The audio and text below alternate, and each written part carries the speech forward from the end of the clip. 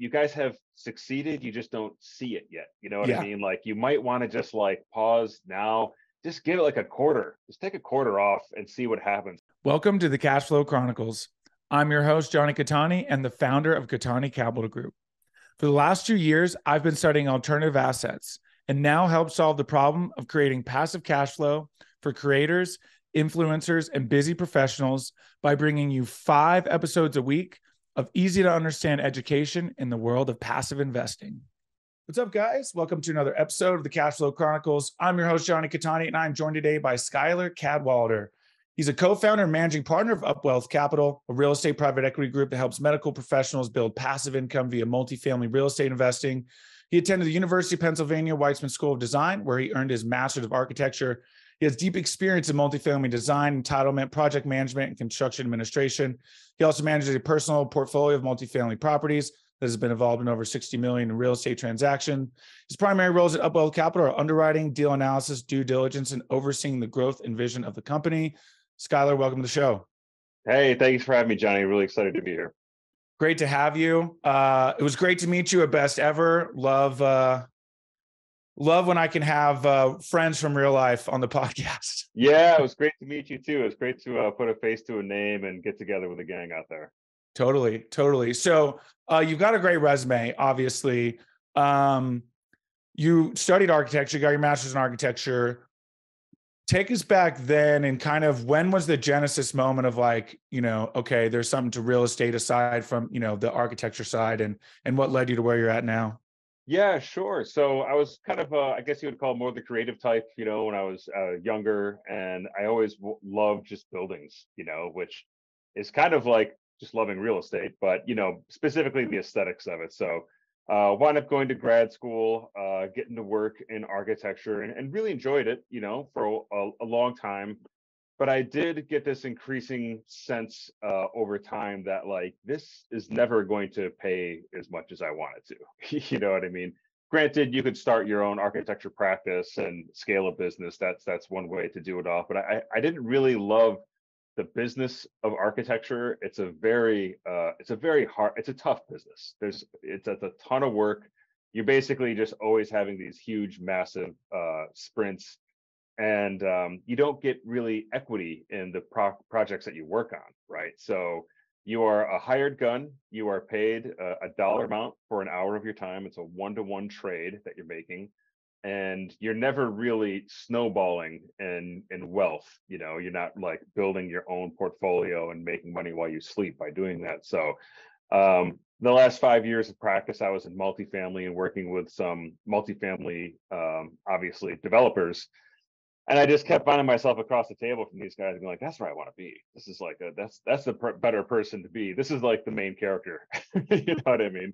And because they're coming in on their cell phone, telling me to do this, do that, and then dashing off in their, Porsche to the next call or the next meeting with some other architect. And I'm like, this person's building massive wealth. And that seems really exciting. And as much as I was excited to have, oh, this is a really good design, I'm glad we're having the grand opening. I'm very proud of that.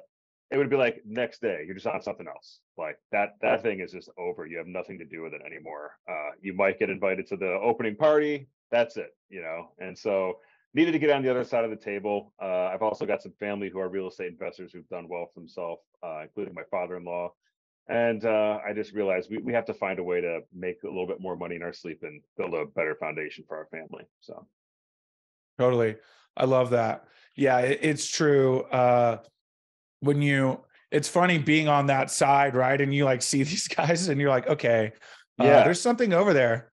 Yeah, exactly. And at first it's sort of like, I think I had like this total like poor mindset about it at first, where I just, when you're kind of like, you don't grow up around a lot of entrepreneurship and a lot of like super ambitious people, you kind of assume these people are already at the top. Oh, that must have been like a rich kid or something, or they already had some advantage that I don't understand or know about, or they're just like bad people. I don't know. Like, and so I just had like this, like, I guess, judgmental sort of perspective on it. And then just gradually, as I got older and hopefully somewhat wiser and smarter, to kind of shed that and realize like, no, I think maybe I'm the one who's not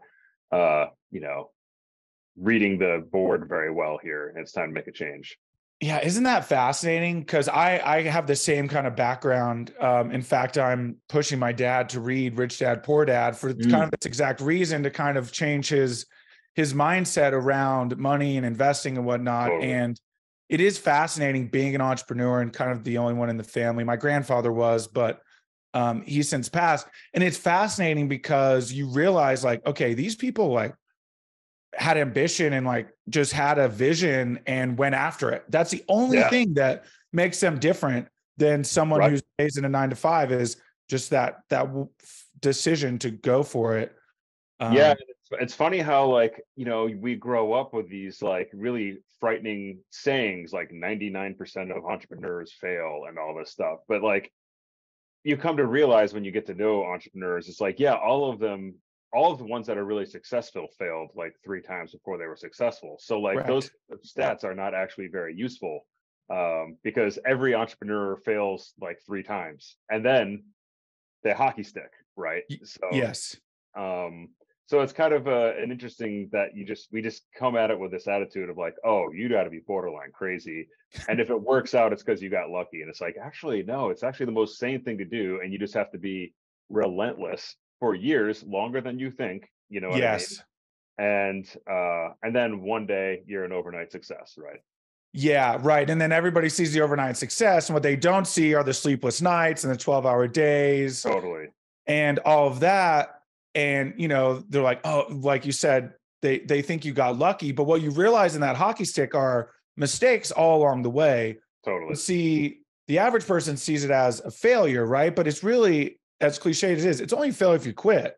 I've already Yeah. made countless mistakes that have cost me, Same. money. And it's like, Yeah. well, you just kind of play through, and it's like, well, I'm not going to give up. I just learned Yeah. how not to do that thing. Right, exactly. I try not to think of it as failure so much as just data, right? It's just Yes. information. Like and the more it hurts, the more that information will leave an imprint, and the less likely, and you just start running out of mistakes to make. Yes. Sometimes success isn't success, it's just not making any more mistakes, right? For long enough.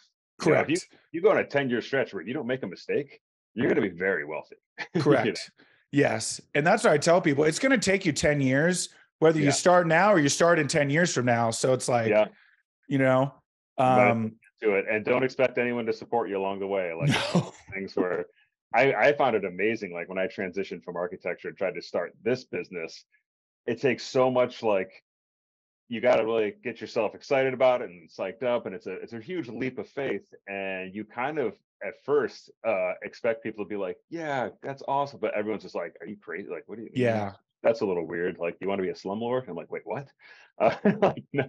And so that's in some ways the hardest part, is that most people, I think a lot of people want to be entrepreneurs, but then they start down that road and it's just, you do not get any support for doing that. You know no what I mean? support. It's lonely It's for very sure. lonely. Yeah. And because I think what ends up happening, and I don't want it, this is pure spec, but I think a portion of it is the psychology where people see you doing the thing that they wish they could go do. Yeah. And they're like, well, you know, they don't want to, right? They don't want to support you. Not that they're necessarily rooting for you to fail, but they're not going to support you because Yeah. And you went out and took that leap, and yeah, they're still sitting you might behind a desk. you might be accidentally highlighting an insecurity, right? By Correct. by making that change. There's a great Naval Ravikant thing he says where it's like, it's not going up the mountain that's hard, it's coming down, right? And I think sometimes we all go up a mountain with friends and family and colleagues, and that day you decide, I want to go up the mountain over there, and you start on your way down. No one is like applauding you. They're just like, oh, you're too good for architecture now, or you know what I mean? It's just sort of like, oh geez, this is a little bit getting uncomfortable. And then I describe it as the valley between the mountains, where you're transitioning, but your old friends aren't coming with you, your new friends haven't accepted you yet, and you just have to plow through that. And then eventually you come up the other side and find a better view. Totally. Yeah, it's wild. And then you make it, right, or make it, quote unquote, right. You kind of Right. get to a certain point, and then you're accepted in these new circles, and all of a sudden your friends are entrepreneurs too. And Exactly. you're like, okay, it was worth it. But man, it's not easy. And it's not for everyone either, too. That's the other Totally. thing that I realized. But it's symbiotic, especially in this industry where we can help busy professionals who there are people who love Totally. what they do, right? Yeah, yeah, A lot of engineers, doctors love what they do. Great passive investors because, hey, now you can just retire earlier than you mhm, thought, but you get to keep, you get to stay in your profession and do the thing that you actually enjoy doing. I just did not enjoy the corporate world. totally. You didn't really either. What was kind of that moment? Did you already have a portfolio and kind of a business, or did you just burn the ships and jump in? Man, I kind of had my ships burnt for me. So we purchased our first property. Before we actually bought it, I actually switched to part-time because I was entertaining the idea that if we make this purchase, I can attain real estate professional status. So we can get into what that means if you want. But for now, Yeah, yeah. If basically, you want to define it, just for the yeah, listeners who don't know. sure. So if it's a IRS tax designation that says if you basically spend 750 hours a year and more time on real estate than your any other job, then you are designated a real estate professional. And the main advantage you get from that is that any losses you take from your real estate investing can be written off from your household W-2 income. So I'm an architect. I've got a pretty reasonable income. My wife is a doctor. She's got a pretty strong income. And so my thinking was if I purchase a nice, good chunk of real estate and do like a cost segregation study and generate some pretty massive losses that way, we can reduce our W-2 income, taxable income for the year and get a large tax return. And so that was kind of like my thinking. So we were looking at first at duplexes and we realized we had to go bigger to, justify the cost seg study and actually get like the kind of losses that are meaningful. So we wound up making an offer on an 8 unit that we were like, we were so nervous as our first property. We were like almost hoping we didn't get it. You know what I mean? And like within like a couple month period, a lot of kind of crazy things happened. So COVID broke out, right? And my wife is a doctor and we are based in Seattle. So suddenly, and she is pregnant. So Oh, suddenly she's having to go take care of critically ill patients with an unknown pandemic virus while pregnant. And we're kind of just freaking out. But that was also a very big light bulb moment that like, wow, we don't have the kind of flexibility we wish we had to keep our family safe. Because again, bear in mind, this is the very beginning. We had no idea if it would transmit to unborn children or what the risks involved with that were. So it was frankly quite scary. And it's before even the rest of the country had even seen it yet. And then soon after that, we made the offer on the property. My company, I had switched to part-time. This is early 21 now at this point, and they went out of business due to the pandemic. So, and it was 4 days after our first child was born. We basically I got a call while I was in the pediatrician's office. My phone just kept ringing off the hook. I was like, I got to go take something. And it was like my boss saying like, yep, declaring bankruptcy. It's like a Wednesday. Anything you need to know, you have to figure out by Friday because there just will not be anybody left to ask after this weekend. And I was just like, okay, sweet. So there goes the paternity leave, money and all that. And then we found out that our offer was accepted on the 8 unit. So it was just like so much happening at once. Anyway, so that was kind of how we quote unquote burned the ships. We were kind of it was in a lot of ways when I look back, it could have worked out better because I had one foot out the door, right? I switched to like part-time. I was trying to and I suddenly just got like a violent shove, the rest of the way through. And it was sort of like, okay, like this is kind of what I want to do anyways. The property, we actually wound up, it's in our hometown, like on the west side of Buffalo, New York. So we flew home. I didn't have a job to go back to. My wife was on maternity leave, went to the property, did a lot of work on it, got the hours I needed. We wound up being able to write off like over $170,000 in losses from our W-2 income that year. sick. Yeah. And so that tax return hit and it was like, okay, yep, here we go. This is the new plan. Like, and so, yeah, and that's been kind of the adventure ever since. That was our test run, our sort of proof of concept. It worked. And now we're just trying to incrementally scale into a proper business and just make sure that we're doing it slowly and doing it the right way because we don't need money desperately. We want to make sure we're being very careful. So that's the story. Wow. That's quite the story. Nothing like being thrown in the deep end with ankle weights on, you know what I mean? But Yeah, it works though. You learn to swim. yes, absolutely. I love that. So You've got a personal portfolio and UpWealth. Are they the same? Do you use UpWealth as your or they're completely separate?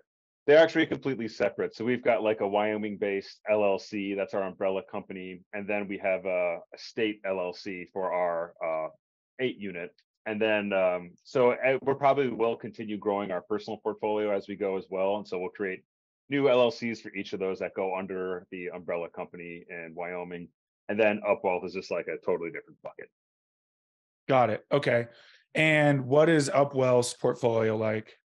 We basically just have one property in there right now. It's a South Carolina Class A multifamily property, sort of near Myrtle Beach, and it's performing really well. We're super excited about it. We're happy to be involved with that one, and it was a co-GP for us, first one with a very reputable sponsor, which was great because as you probably know, it's like it's hard to work with the best in the business. There's a lot of people who would love to work with you who haven't really done much or generated much returns yet. Maybe they've done a lot of acquisitions, but not a whole lot of sales. So that's all going really well. And yeah, now we're just kind of lying in wait, looking at deals all the time. I'm underwriting all the time and trying to find one that worked for us. Yeah, it is a very interesting time. It's very stagnant. Transaction volumes down. Sellers still have not capitulated. It feels like really the only deals that are happening are these distressed sellers. Yeah. Anything worth looking at is kind of a distressed seller. Whether they're in trouble with debt or Right. they need to recapitalize another property. Are you able to find anything? You mentioned offline as well, you're looking at seller financing. Mm-hmm. Anything jumping out at you yet, or still just Not interest really. too high? What seems to be killing the deals the most? Is it the interest rates? Yeah, it's the interest rates. And like you said, the sellers just haven't come down to earth. They're trying to sell at cap rates that I don't think really make sense anymore with the interest rates where they are, and it's just like the interest rate has to be 5.5%, and you're trying to sell a 4 cap right now. I just, that's a tough sell. I'm not seeing it most of the time, even with the larger down payments that you obviously have to do. I think what's going to be interesting too is, so yeah, a lot of the deals I'm looking at, I would say are being a little creative. I use that, in some cases creative. I almost mean that as like a wink, like I don't think this is really good what they're doing here. Right. Where it's just like, I don't know, the exit cap's just not there. They're kind of making believe that the going in cap rate is lower. They're making some adjustments to make it look lower so that when they add the 50 basis points for the exit cap, it makes sense. But that actual exit cap is more like the current cap rate, not a potentially higher future cap rate. Or, I think some of the deals, obviously, when they're assuming loans, those are the ones that are kind of looking a little bit more interesting. But yeah, it's going to be interesting over the next several months because we keep seeing these crazy things happening in the lending world. Now First Republic is gone. That was a major, yeah. There's a lot of real estate professionals at First Republic. I know, I'm not going to name names, but we both know some very prominent people in the industry, and I'm sure there were more. That's just who I know. Mm-hmm. So, I mean, obviously, they've moved on and whatnot, but man. Yeah. And so I think this whole banking thing, I don't really fully know what to make of it, to be perfectly honest with you, because we keep saying, oh, okay, it's over, we're past it. And then it's kind of keeps happening, and I'm kind of getting to the point where like, okay, when does this actually stop happening? And I have a feeling, liquidity is going to continue drying up. And this is what's going to be really painful in the next like 12 months is the deals will finally arrive and you're not going to be able to get the financing you would hope to get to secure them. Right. So, and that's kind of the thing about like an actual downturn that I think we kind of forget in hindsight. You know what I mean? It's just like, sure, they're on sale, but they're on sale because no one can buy it. You know what I mean? And so we're very comfortable right now staying pretty heavy in cash, knowing that we might have to come in with like enormous down payments when the real sales come, much bigger than we're used to. Yeah, it definitely feels like one of those sort of like normally I wouldn't tell people to sit and wait, right? Like the old Yeah. scared money don't make money. Yeah. But this is one of those moments where it's like, yeah, you actually do want to err on the side of caution. And if you don't make a move, no one's going to fault you for it. Now, of Right. course, we might look back in 10 years and be like, oh man, That but was the moment. Yeah, totally. right. But you'd rather have that than like, I should have not done that. And, because the last thing you want is to not be able to at least return investor capital. Totally. Yeah. And then you're dead in the water. Right. That's a nightmare scenario. Yeah. And So that's the thing. Like, it'd be one thing if the deals that you and I were looking at right now were like, ooh, that's pretty tempting, but I think they'll get even better. But I'm looking at a lot of them like, this is not really that great to begin with. So it's not like I'm like looking a gift horse in the mouth where like the deals are suddenly getting really good and I'm just like saying, no, I'm going to try to time the bottom. I think they're going to get even better. I don't even think it's really kicked off yet, and it seems impossible that it's not going to happen, right? Interest rates have just gone up way too fast on people. We know there's pain. We've seen now a couple of pretty big nasty things happening, especially in office. I mean, office is like a whole oh man, ball game. It's a bloodbath over there, and it's I don't still. even know if we felt the effects in the industry of office yet either. That's the thing. Like, I don't even think it seems to be like, I describe it as like that Wile E. Coyote moment where, he's off the cliff, but hasn't fully looked down yet. And I don't think we've just, as a country, even processed like how big of a disaster this might be yet. I mean, some of these, I don't know if you just saw that San Francisco building. It was bought for like 300. And I think now it's being auctioned off and it's at like 60 million or something like that. I mean, it's like an 80% drawdown. You can't even give them away. Yeah, that's the thing. And I get it. I don't think I want one of those. I wouldn't know what to do with it. No. So anyways, yeah, long story short, like I think what we're both echoing is we're still just kind of, I don't want to say at the very early stages, but we're kind of just figuring out how high this fall off for Wile E. Coyote really is. And what are the second order consequences of all this, right? How are we going to get hit? Who's going to get hit in ways we don't even know? So we got to still wait for a few more dominoes to tip, I think. Totally. And oh, by the way, the U.S. government is at default risk right now as well. So it's Right. like, man. And now, yeah, this default risk thing too, I think is not really, I'm not sure that's fully priced in right now. I don't think it's baked in yet. I think everyone's assuming, I mean, you look at what happened in 2011 and that crumbled the markets for a little bit because they decided in the 11th hour. But it's one of those things where like you listen to economists and they're like, if the Republicans try to, won't let anything get through and try to be like, look how bad the Democrats are fiscally, they'll instantly regret it when the government, when the US goes like one of those things where like, wow, we should have never done that. So it's like, you hope something comes, but yeah, it's one of those weird things though, where you're like, they can't possibly be that stupid, can they? And then you remind yourself that these are like U.S. Congress people, and they absolutely can be that stupid. Like, it's actually highly likely that they will find a way to screw this up or push it a little far where they thought it was safe, but actually the market just flips on them, and it's like, oh no, we take it back. Too late. You know what I mean? You spooked us, and it's tough. It's tough, and the Fed is for sure going to raise interest rates. Again, well, as of this recording would be tomorrow, I believe, is when they meet. Mm-hmm. They're going up another 25 basis points and they're, planning on pausing. And it's like, gosh. I know. And how many banks need to go down and like how much needs to break before they're like, okay, maybe we should not, but yeah, I think it's interesting. It does seem like their real goal is to break the labor markets is what I'm finally is. How have they not? Where are all these people? All I see are tech layoffs left and right. And yet somehow we're like a 3% unemployment rate for the country. I'm like, I know it is really crazy. I think it's the Wile E. Coyote thing where it's like, you guys have succeeded. You just don't see it yet. You know what I mean? Like you might want to just like pause now, just give it like a quarter, just take a quarter off and see what happens. Cause I think actually just leaving rates at an elevated state. I mean, we're seeing CPI come down and we're very close to the point where CPI is lower than the federal funds rate, which is a watershed moment, right?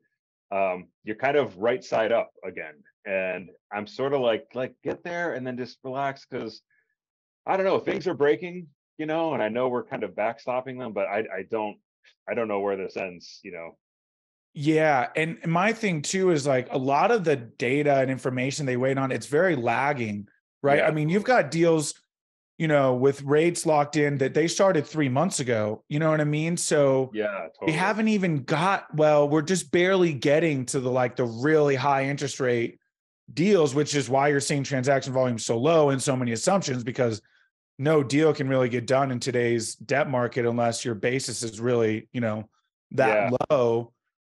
And it just We, feels like they just want to keep pulling that lever. And it's like, you guys, things are breaking. Like, yeah, right. you Like know, maybe to slow down, because what you and I both know very well is that just leaving them where they are for say the next 18 months is still going to wreak absolute havoc. yes, Without raising even one more basis point, there are still people right now who are in the red, who are frankly praying that they come back down by the time their debt expires or their cap rate or the rate cap expires or whatever, and they're just in a really tough spot. And that's just like every week that is happening. You know what I mean? So part totally. of it's like just leave it where it is. The pain is still being distributed every single day. Just like slow it down.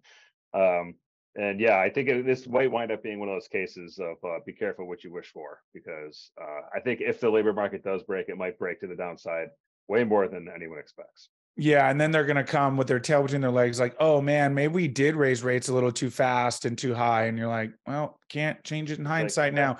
maybe You get a stop lot of the wheel. Fed minutes with hindsight talk. Like, Yeah, oh, in like 2014, they're like, oh yeah, we might have done that incorrectly back, and you're just like, oh man. I So know. It's a peculiar thing to behold. It'd be one thing if their track record recently was pretty good, right? When they lowered interest rates to zero for way too long, despite inflation, letting it run right. hot. And now it's just like, man, they're just spinning the wheel in the other direction with like the steepest hiking cycle we've ever seen. So Heavy it's overcorrection. yeah. So put your investor hat on. Let's end on a good note. What are some opportunities, what's some stuff we can look for that, because there are still deals happening that are good deals. So Yeah. what are you kind of seeing when you see a good deal? What do you look for? What's come across your desk where you're like, okay, this piques my interest. Yeah, like I said before we started recording here, I'm sort of looking at smaller deals right now that have potential for seller financing. I think if you can find some mom and pop owners, maybe you have to leave the hottest markets in the country. I know none of us want to do it, but maybe we can find some markets where you can find that 40, 60, 80 unit property that's been owned since 1995, and you can work out a nice little seller finance deal, something that keeps cash flowing for the current owner but gets your foot in the door at a reasonable uh price. But I think now is the time where you kind of have to think creatively, because what the brokers are going to be filling your inbox with, I'm just not seeing much there. And I don't know if the brokers are telling the sellers what they can get, or if, I guess a lot of sellers are just in a position to just kind of like cast out a line, see if they get any nibbles, but otherwise are happy to hold. So, I think in these moments in the market where you just got a huge gap between the bid and the ask, and it's a total stalemate, you got to think outside the box. Maybe you got to go smaller than you thought. Maybe you got to go to markets you didn't consider. Maybe a whole different type of deal structure than you've ever done before. Because if you don't, I don't know. For me, it's just looking at bad deals all day, and it's sort of like I got to find something better to do with my time. Totally. Yeah, I'm right there with you. But like we kind of said, staying in cash, not a bad No, thing. But it's important.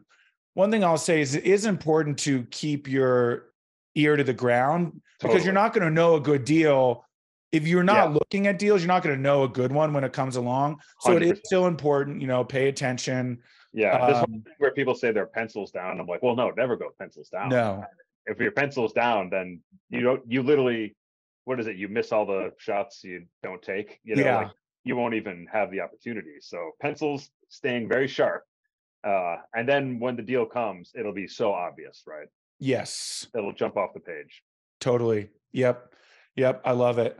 Awesome. Well, Schuyler, I appreciate all of your insight. This has been a great conversation. Let's go ahead and wind down here. We'll jump to the final five. Sure. First question, best advice you've gotten from a mentor? Oh man, the one that I'm leaning on right now is an Alex Hormozy quote that I really like, where he says, "If the cost is peace of mind, it's too expensive." And so, and this kind of goes back to the deals we're looking at right now, where like I don't want to like hold my nose and buy.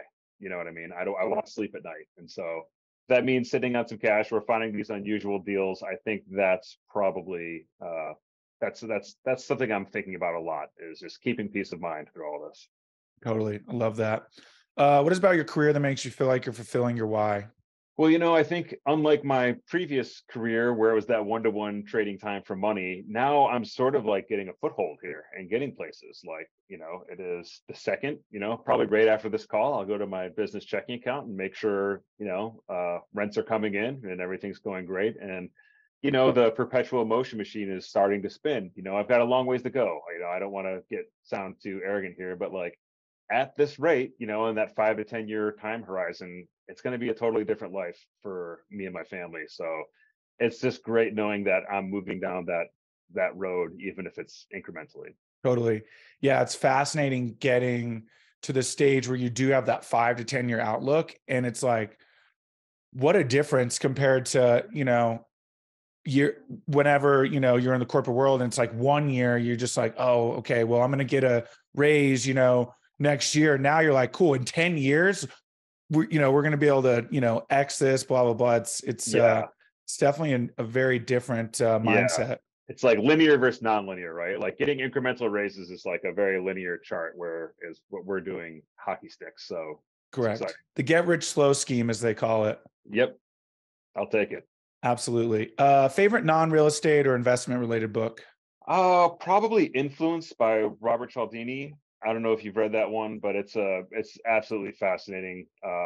Everyone should read that, especially people who work with a lot of people in sales, capital raising, things like that. Really great tips on just how to communicate, how the human mind actually is hardwired to work, and how to sort of navigate that. Totally. Yeah. Very, very important for sure. I love that. Put it on the list. If you could have any superpower, what would it be? Oh man, there's a lot of fun ones, but I think I would just go with like super intelligence. Just make me Lex Luthor smart or Iron Man smart, because once you're that smart, you can fly, you can have the super strength, you can, build a suit. Totally. I love that. I just want to be the greatest investor that's ever lived. And to have that, I think I just want the horsepower up here to like recognize amazing opportunities everywhere. Totally. I know the more you learn, the more you realize you don't know. And you're like, gosh, dang it, I thought I was smart. And then, I don't know. There's a lot of variables and stuff. Totally. Cool. What's the best way for people to get a hold of you and learn more? You can go to UpWealthCapital.com. That's my company. You can see my little logo here. And just shoot me a message there. I'm also on Twitter. It's Schuyler_UWC. I'm actually becoming a lot more active on Twitter. I really like the real estate community out there. They're a real compared to LinkedIn, it's a little bit of a harder edge, but I like it. There's a lot of like hard truths being shared there, so I recommend it.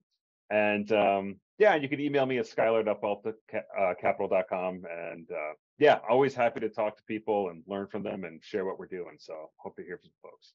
Awesome. Love that. We'll link it in the show notes, make it super easy. Schuyler, thank you so much. This was absolutely amazing. All right. Thanks so much for having me, man. This has been a lot of fun. Totally. Thank you again for tuning in. Who do you know that wants more cash flow? Share this episode with them so you can grow your cash flow together. If you enjoyed the show, make sure you're subscribed on your platform of choice so you never miss a new episode. Go to CataniCapitalGroup.com to learn more.